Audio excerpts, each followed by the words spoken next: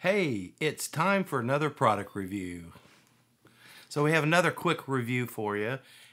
The product is StickGripps.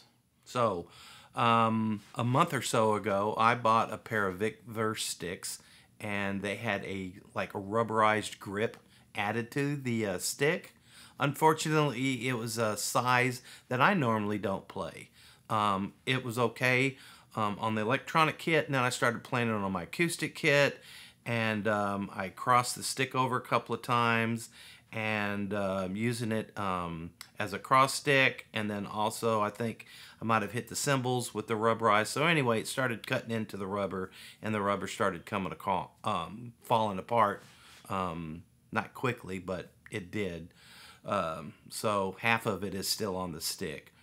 So the other day, I was in the music store and I saw this product, and it's called StickGripps. And what it is it's kind of like shrink wrap. It has a rubberized sheath that you slide over your stick, and then you either use a hot gun or you use boiling water to for it to shrink on top of your stick. The other thing that it comes with that the Vic Versa didn't come with, which makes it stand out a little bit, is it comes with these little rubber rings. Here's the final product right here. So I've already applied it to the stick, and you'll notice we have this little bump here, and that's that rubber ring. So you slide the rubber ring in the place where you would normally grip your stick, right? And so when you're playing, it's right there. I chose to stick it between my forefinger and my second finger, and where my thumb grips the stick, to help me hold the stick and grip the stick better. Even with traditional grip, it's around the same spot. So it's between my two fingers, and my thumb comes up on it, and it helps, I guess. Well, we're going to find out, or I'm going to find out, how well it helps me grip the stick. They state that the rubber is to help with hand fatigue for when you're playing and all that. I do like the way it feels. I was skeptical at first on these rubber grips because I really like the feel of wood on my hands when you're playing. But if you're playing a lot, especially in the Texas heat, you sweat, and the sticks can fly out of your hands periodically, right?